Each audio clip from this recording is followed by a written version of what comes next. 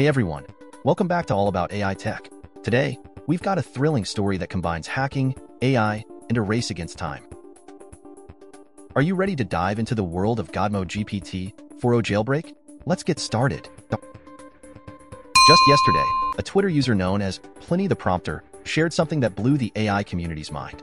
They released a jailbroken version of GPT-4o called GODMODE GPT.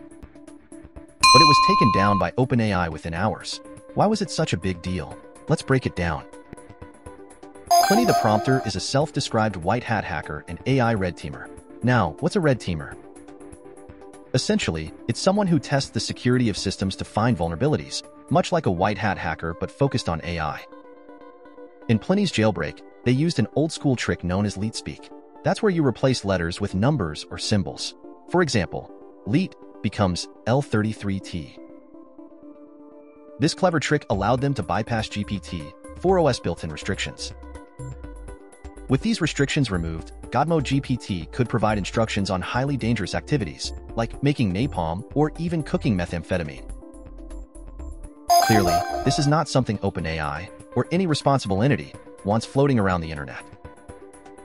After going moderately viral and getting reported by major tech news outlets, OpenAI swiftly took action. They removed the jailbreak within a few hours of its posting. But why does this matter so much? Let's discuss the implications. Red teaming, like what Pliny did, is crucial for identifying weaknesses in AI systems. While some red teamers are motivated by altruism, others believe in liberating AI from restrictions.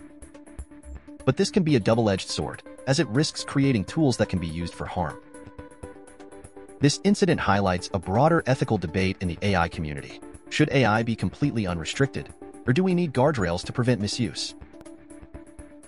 Pliny's actions argue for the former, but the risks are substantial.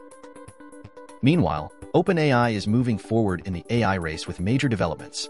They're partnering with Microsoft to build a $100 billion AI supercomputer. This shows just how high the stakes are in the AI industry right now. And if you're excited about AI hardware, stay tuned for Computex 2024 coverage. This weekend, major companies will showcase their latest AI innovations. We'll be providing live updates, so make sure to check back in. So, what do you think about the GODMODE GPT-4o jailbreak?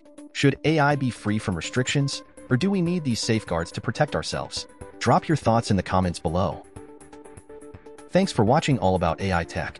We're committed to bringing you the latest in AI news and insights. Your feedback helps us improve, so please like, subscribe, and share your thoughts on how we can make our videos even better. See you next time.